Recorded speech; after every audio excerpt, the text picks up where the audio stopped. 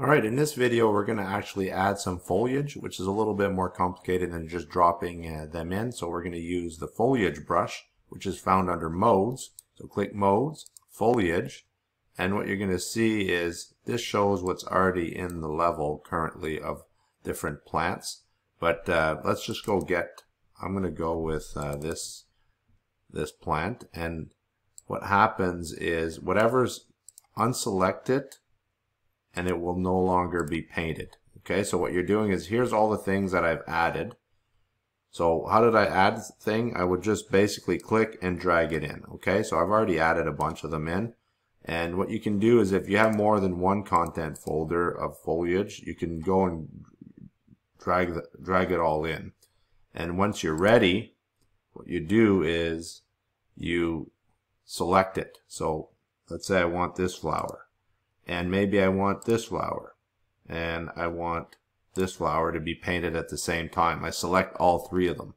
Now, one of the things to be careful for, this is the size of your brush, so you can see it's pretty big, but the density, I usually like it lower. Okay, so I'm going to go like 26 or something, because unless you want a field full of flowers, and one of the things that I should mention is that foliage is very intense on the computer as well. I guess there's a lot of things that can do that. So you got to be kind of careful and put some out. So what we're going to do is we're just going to paint our whole scene with that flower. Now if I wanted to erase, I would just press shift. Okay, but I'm not erasing right now.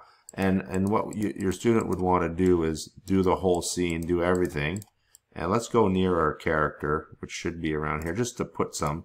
And you know, usually what I like to do is start like that, and let's just press play and see what it looks like. So that's gonna, okay, it takes a second to render.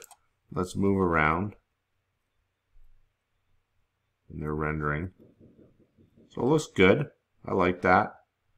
You could add more, and so basically that's how you add foliage. All right, let me just escape out of this here. And so if you, and it also gives you a number of how much you placed in the scene, but you don't know where it went. So you got to kind of go around, and I like scrolling back and just pressing this. And let's say I'm done with this one, and I want another type. So this one here, and I'll just click and add it. And let's have a quick look here what it looks like. Yeah, it looks pretty cool. Let's add some more. Maybe I want it to be way denser for that, for some reason around this rock. So I'll press several times and let's see what happens. So one of the things that also happens is that the lighting has to be built. Okay, and it builds it slowly. Now I didn't really show that too much, but one of the things you can do is just build lighting only under build options, and that will kind of prepare it better so that when you press play, it'll basically just look right.